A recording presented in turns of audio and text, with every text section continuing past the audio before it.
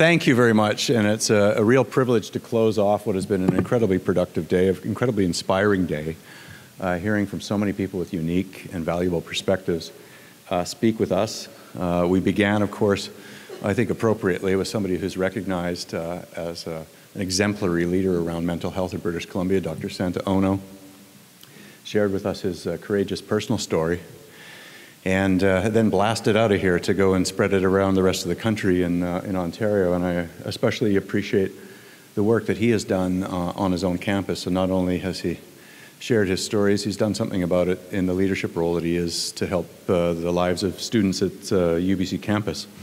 We then heard, of course, Dr. Peter Senge, who had, I didn't know what systems thinking was either, to be honest. I thought it was like a cabinet subcommittee that I wasn't a member of, and was thankful of that. But I think he broke that down rather well and really talked about how we have to look at, we have to draw upon the strengths that we have, we have to look at how we can confront problems, and we have to think about how we can make the greatest impact for a very, very large number of people, and trust in students themselves to be able to help give constant feedback into the interventions that we try and make for them to lead better lives and transition into adulthood successfully. Monique Gray Smith was amazing. I almost jumped up and tried to grab one of the books. I thought that would be bad form, though. Let's see if we have room in our budget to get me one, but it was just incredible.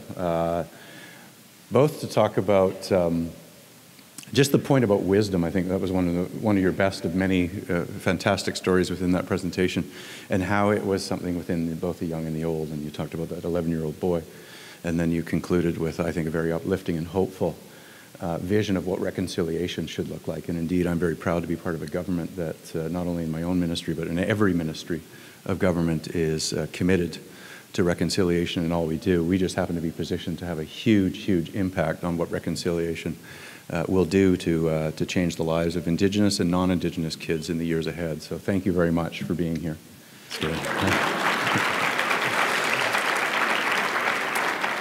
So we had a lot of food for thought. We had some fantastic practical examples from our friends at School District 42. We have a lot of people in the room here who will yet share their perspectives on day 2. And tomorrow we will have more young people to strut their stuff and to tell us about their lives and how we as grown-ups who know a lot, supposedly, and actually do, but how we can help them and understand them and hone our practice to be more effective. I want to just conclude by a couple of things, to say a couple of things about government action. We have worked very, very hard over the past 18 months, and it's an exhausting 18 months. I can't believe it's only been 18 months, but that's how long ago it was that we were sworn in. But to build a seamless and coordinated government that will be able to, across ministries, help come up with an effective mental health strategy. And we've, of course, responded to some things that are incredibly urgent. Minister Darcy has talked about the opioid crisis. We have looked at mental health responses in communities and in the school system. I was amazed that we had never done a conference like this a year ago, even to have the conversation, to get the right people in the room. Here we have a room double the size to carry that work forward. And we're making sure that all the ministries are working together, as I mentioned. And I want to give a couple of examples about that because we've got a couple of recent announcements that we've made, including one today. First of all, I know she's not here, but I want to thank Minister Darcy for taking the time to be here today. She is a colossal force in the government for mental well-being, and I really appreciate her as a colleague. It's always nice to see one of your colleagues when you're back in their local community and see how well regarded they are. And I was in New Westminster with her a couple of months ago. We had a groundbreaking on New Westminster Secondary School, which is going to be a huge campus, 2,000 students, the largest high school in the province. And the chair of the school district, Mark Gifford, I don't know if he's in the room here, introduced her and said, it's so great to have Minister Darcy here and in power to be able to attend this groundbreaking. And then he corrected himself. He goes, actually, I don't think Minister Darcy's ever been without power.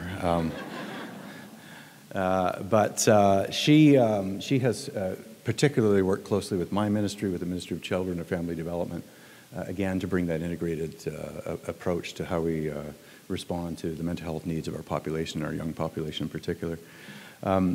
Last year's conference was very valuable, I have to say, in terms of informing the school-based component of a cross-government mental health and addiction strategy, one that's focused on improving access to services. We've done a number of things to do that.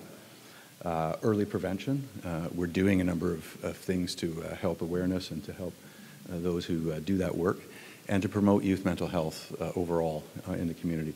But we have a lot more to announce on that, and I'm looking forward to getting back into the legislature. The cross-government mental health, youth mental health strategy will be announced by Minister Darcy appropriately in the very near future. But I do want to give everyone, as a final thought for the first afternoon of the conference, that the commitment to a focus on mental health in the Ministry of Education is not confined to a conference here or there. I want you to understand that the year 2019, we hope to use the momentum that all of you gave us last year and continue to give us to make this a multi-year process. We are going to go forward with a focus on mental health for as long as we need, until we get better and better at it, until more and more young people are able to feel that they have the supports that they need to be successful. So take that thought away with you on the first afternoon of the conference. Also want to share with you that there's been a lot of great work done in just recent years, recent months even, around the curriculum transformation, for example. Incredible work by hundreds of people to incorporate mental health in the K-12 curriculum. A few years ago, we wouldn't be talking about that. It was missing and conspicuous by its absence. Mental well-being today is one of our key components of the physical and health education curriculum. People who are teachers and involved in the school system know that. It starts in kindergarten. It starts at the youngest age. And today's new curriculum is helping kids understand issues that they face, recognizing anxiety and depression, understanding that major changes in your life play a role in mental well-being. Kids go through sometimes ugly divorces, they witness violence, they see all kinds of things in their lives, and they come to school where there are some grown-ups that may be able to help them when they can't get the help that they need in their families or their neighbors. And we know that from surveying students, we talked about this last year as well, we survey them annually, that school connectedness is the most important thing in their lives, to feel like they have hope and to feel like they're part of a broader community. Family connectedness is important, but school connectedness is the #1 factor for them feeling okay with their place in the world. So that speaks to how important the work that we do is, and how we should all be focused on making school connectedness our #1 aim, and that's why the conference is really around school community mental health, because that's where it all happens for young people. The curriculum also helps young people get skills and knowledge about how to advocate for themselves, which is critically important. So they have self-care strategies that they can advocate for themselves, that they understand that there are resources in the community if and when they need them. I want to say also that we're supporting the mental health and well-being of students in other ways. It has been tremendously helpful that in just the last 18 months, we have 140 more educational psychologists in the school system than we did in the 2016-2017 school year in every part of the province. It's a result of the memorandum of agreement we signed with the BC Teachers Federation. We need a lot more, and we will hire them when we get more, and we're training more to do that work. That kind of specialist education instructor position is very valuable, and one that our ministry is supporting. BC students are benefiting from new school-based supports that are focused on mental health promotion, on prevention, and early intervention. We just announced today, and I want to spend a minute just explaining it to you, that the Ministry of Education will spend a share of federal resources that our province has been allocated for mental health and addictions promotion. That this is money that has been announced for the next 5 years. Our first year installment today was to invest $3 million in the school system to do a number of things. One of them is around leadership training. The other is early action initiative grants, Each and every of the 60 school districts will receive a grant. Independent schools will as well. And you should have, the 60 school district representatives who are in the room, already received your grant letters. And if you haven't, Jen McRae is my Assistant Deputy Minister, and she will give you a grant letter tomorrow. But one of the important things about this money is that it's extremely flexible. You can use it for staff training sessions. You can use it for parent information nights. You can use it for workshops for students in the school system. You can use it for new resource materials to be developed for educators, for families, for community organizations. And you can use it to support professional development.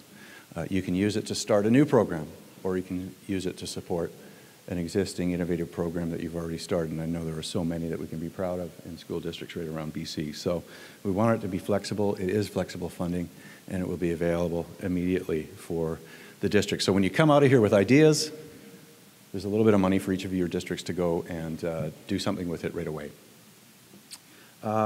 With access to new mental health programs and services, we want students to be able to get more help when they need it and where they need it.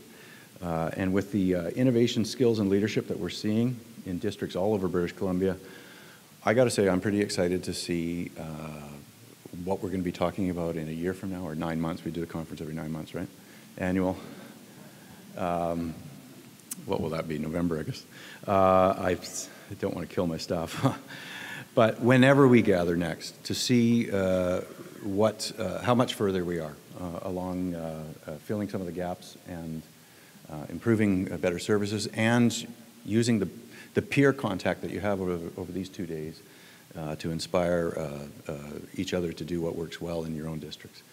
Minister Darcy also highlighted today that the Ministry of Children and Family Development, under the leadership of Minister Katrina Conroy, has developed a new anxiety prevention workshop and classroom resource called EASE. Remember the acronym? I don't even have to say it again, right? You've already memorized it and internalized it. Everyday Anxiety Strategy for Educators. But knowing that how prevalent anxiety is for children and youth today and the impact that can have in their classrooms, this is a timely, made in BC resource, an anti-anxiety prevention strategy that will benefit children throughout their lives. Teachers will benefit because they will receive resources and strategies, how to integrate anxiety prevention strategies into their everyday classroom routines. And the EASE workshops will be provided everywhere at no cost to BC teachers, no cost to school counselors and other educators, and will be offered at 2 developmental levels, kindergarten to grade 3 and grades 4 to 7. So the workshop and the resources are a result of a collaboration between ministries, MCFD in this case, Mental Health Canada, Anxiety Canada, and other partners. There's one last thing I want to highlight as we end the day here. I'm very excited as well that we have been doing a lot of work on, it's not a new program, but it's a vastly updated program, and you'll all be familiar with ERACE, which initially was designed to foster school connectedness. It was about addressing bullying, preventing violence. It provides support to school districts for critical incidents, for example, lockdowns, all those kind of procedures that a few years ago people didn't know how to do properly. We're now looking at expanding it to address some of the challenges that students are facing that we perhaps didn't imagine before. So the focus has already grown and extended to social media and cyberbullying, and I see Andrea Sinclair here from BC CPAC, who has given workshops to over 10,000 parents with the expanded ERACE funding on exactly that, cyberbullying. Now it's going to focus on mental health, and it will focus on a couple of other things. Guns and gangs in school is a real problem in a number of communities around British Columbia, unfortunately, and the ERACE strategy is going to expand to address that. So as a result, this school year, the province will be expanding ERACE. It's going to be a better, more comprehensive resource. It's going to better represent issues that face youth in different communities around British Columbia. And it will, as I said, focus on gang prevention, social media and online safety, and I think critically important, we've already started doing this a year ago, but we have to continue to do it so long as people want make an issue out of it, and they aren't ever kids, the Erase strategy is going to keep supporting sexual orientation and gender identity supports for youth in every school district in every part of British Columbia. And that's my commitment as the Minister of Education. So, you'll hear more about that. We will have formal announcements about the expansion of Erase in different communities, and we will talk about improved online safety tools that will be available for everybody to use. But listen, I want to thank everybody for their energy, for their attention, for their ideas, for being here, for taking time out of your busy professional lives. I hope that this opening day of the conference has been very valuable for you. And I know that we've got a lot of momentum going into day 2. So thank you very, very much. And to all the presenters and to Maria LaRose, our expert facilitator, thank you very much.